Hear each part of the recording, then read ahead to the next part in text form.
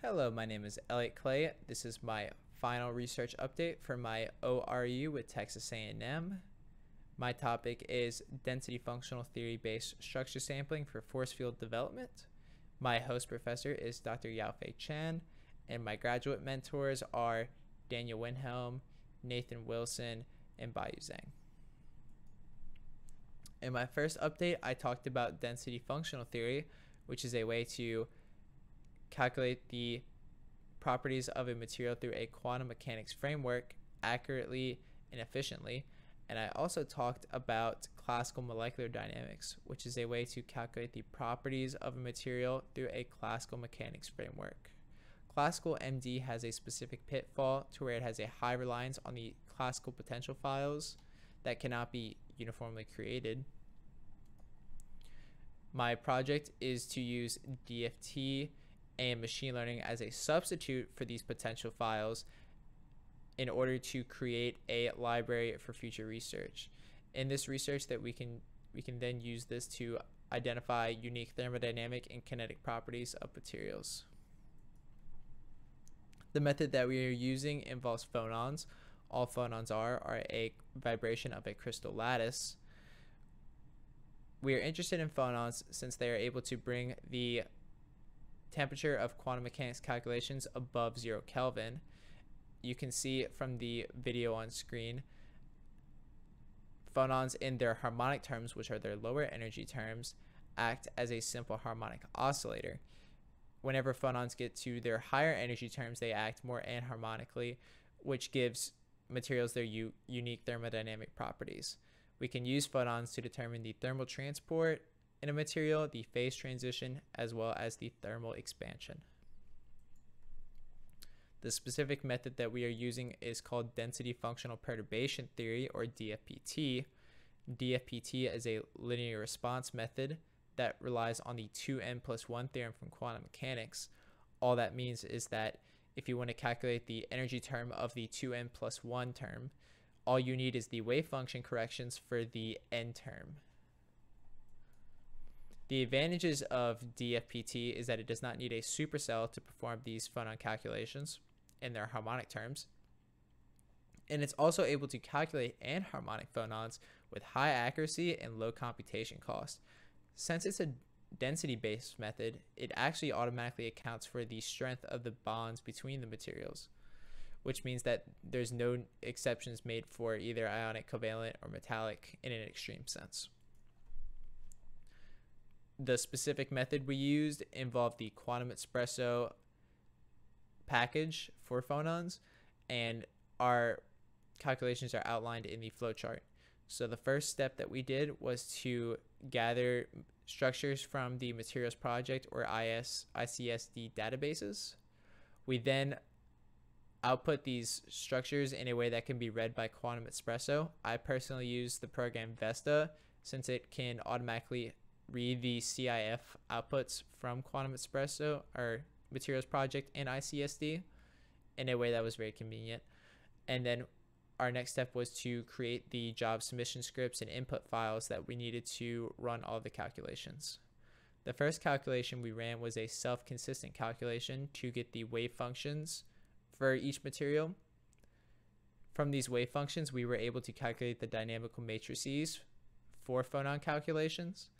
From this step, we are actually able to do a check on whether our structure is stable, since phonons structures should have a zero frequency at the gamma point, which is the 0 point for the structure in reciprocal space.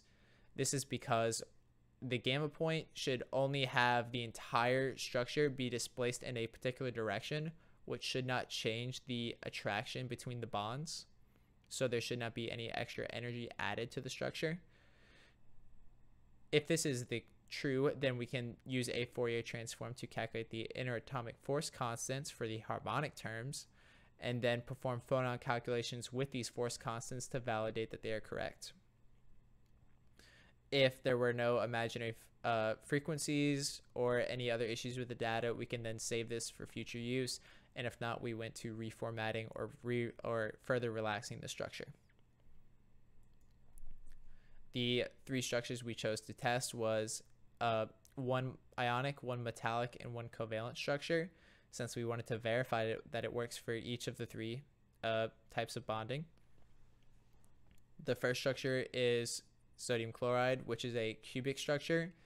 The second is copper, which is a face-centered cubic structure. And then the third structure is silicon, which is a diamond-shaped. We obtained all of these atomic positions from Materials Project and then visualized them all with Vesta. The first step that we did was to run a phonon calculation for the gamma point on the Texas A&M Supercomputing Cluster Ada with 10 computing cores. We did the calculation within under a minute for all of them, since we were concerned about the calculation time being too long, but they were all at a low computation cost. The phonon frequencies are all around 0. They're not going to be exactly 0, since there's issues with convergence and also issues with the acoustic sum rule that's validated by the quantum espresso calculations. But we just wanted to make sure that they were close enough to be validated as stable. You can see by the density of states calculation for NaCl that the imaginary phonon frequencies went away, and that this is a stable graph showing the probability of a specific oscillator being at a specific frequency for this NaCl crystal. The calculation time was the highest of the three that we did, since it has the highest number of frequencies to calculate. This is the phonon dispersion for NaCl, and you can see that it is nearly identical to a reference that I pulled from a specific paper just on phonon dispersions for NaCl. The next structure is the density states of copper. And you can see that it had a much lower computation time, since it has the least number of frequencies to calculate. And the only difference between the copper and sodium chloride input files was that copper, since it is a metallic structure, needs to have meshing in its occupation to deal with the fact that it has random spikes in energy for the when doing its calculations. This is the phonon dispersion for copper, and you can see it is extremely close to a reference once again. The final calculation that we did was the density states for silicon, and you can see that its phonon dispersion calculation is the same as a reference, with the only difference being that they took a different path than I did in my calculations on the left. What they did was they went to an extra point in reciprocal space that they called W, but if you were to remove that point, then it would have the exact same phonon dispersion calculations. What we can further do now that we have validated the harmonic force constants is that we can calculate the anharmonic force constants with the formula on the screen. What this is the first term is the average thermal energy of the system, and the next two terms are a Box-Muller transform, or transformation, which is a way of calculating random pushes to the crystal lattice in a uniform distribution. And the final term, the exponential term, is Bloch's theorem, which accounts for the periodic trends that happen with crystal lattices. In summary, what I've done is created a workflow to compute harmonic interatomic force constants. We can then use these to calculate the anharmonic interatomic force constants, which can be used to calculate the thermodynamic properties of a material. All the calculations that I have performed for this project can be found on a GitHub that's going to be in the description and is also on screen currently. Future work that you can do is to calculate these anharmonic interatomic force constants and then output them in a way that can be read by a classical molecular dynamics program. You can then also interface this program that I've done with a machine learning process to reduce computation time. These are all the references that I have for this project. Thank you for listening, and have a good day.